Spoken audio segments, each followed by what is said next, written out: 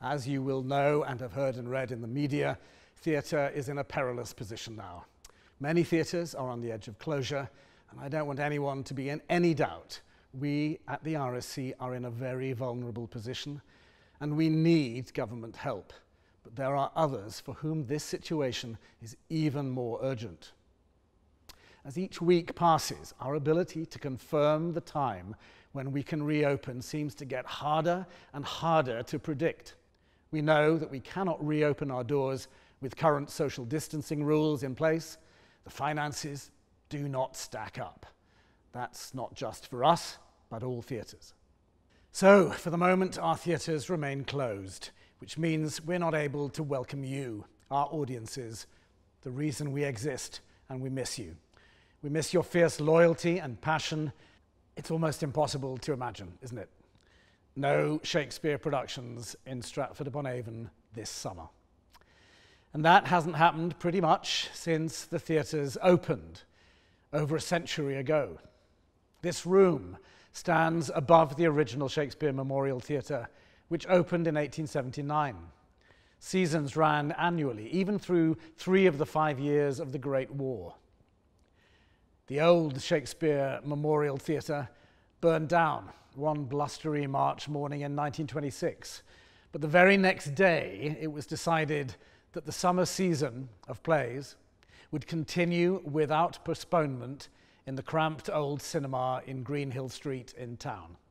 And those seasons happened every year until Elizabeth Scott's new theatre opened in 1932.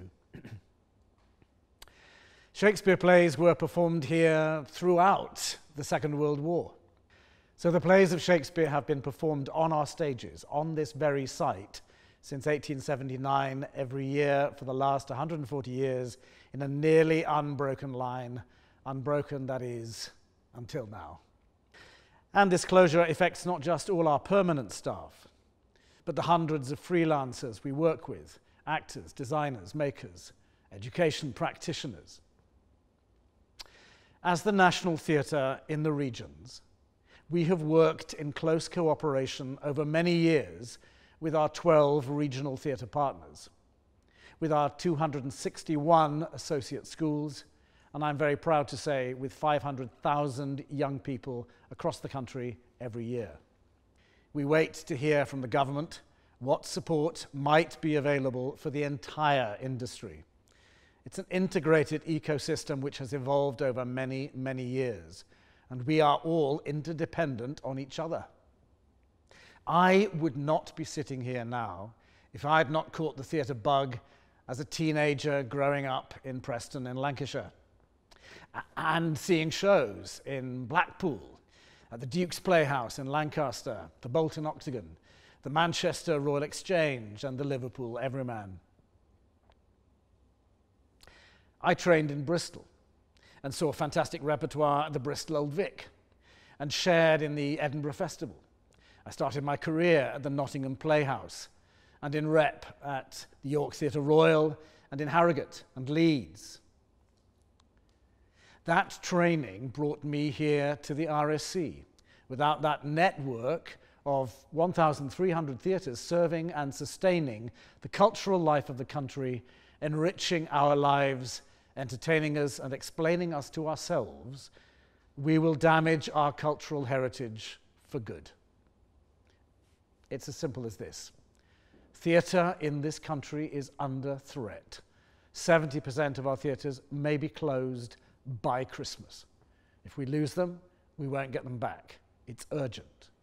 And we mustn't lose what is, after all, a source of national pride and international significance. And we mustn't lose the next generation of talent which follows us, nor wind back the huge steps we have made in diversifying our audiences and our workforce. Oh, bring back yesterday, bid time return, as Shakespeare said, and would that we could. Until March the 16th, British theatre box office alone generated £1.3 billion a year and employed 290,000 people. Before COVID-19, the annual theatre audience was over 34 million, and that's twice that of the Premier League. And it's not just the theatres. Look around us here in Stratford-upon-Avon. Our theatre attracts millions of visitors to the town, supplying the hotels, the B&Bs, the restaurants and bars with a thriving trade and fueling the local economy, just like every theatre around the country does for the community it serves. Shakespeare was born just near here in Henley Street. He crossed the old bridge, the Clopton Bridge, across the Avon and made his way to London to write plays which, until this crisis, were being performed somewhere in the world every single day. This is his home. We will survive. We must. Your support is greatly appreciated by all at the RSC, and your generosity will be felt by thousands of young people, as well as adults whose lives are transformed through incredible experiences of Shakespeare and live theatre.